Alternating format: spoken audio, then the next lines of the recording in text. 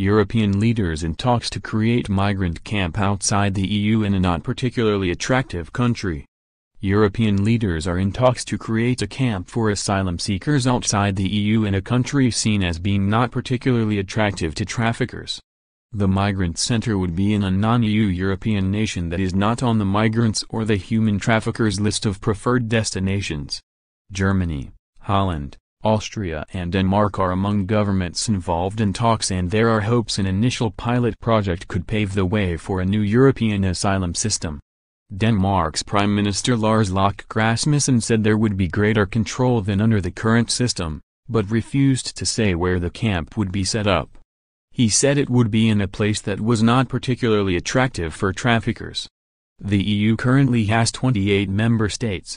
Candidate countries include Turkey, Albania, Serbia, Montenegro and the former Yugoslav Republic of Macedonia. Potential candidates for membership of the bloc include Bosnia and Herzegovina and Kosovo. Meanwhile, the EU's website includes Armenia, Belarus, Ukraine, Moldova, Georgia and Azerbaijan as being non-member European countries.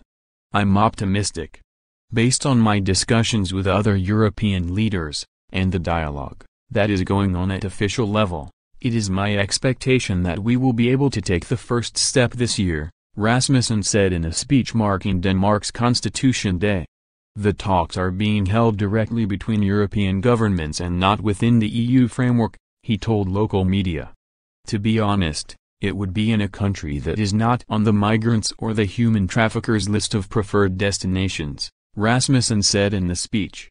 Denmark's intake of asylum seekers fleeing war and unrest in the Middle East and other regions has dropped to just over 1,000 in the first 4 months of this year, from a peak of more than 21,000 in 2015.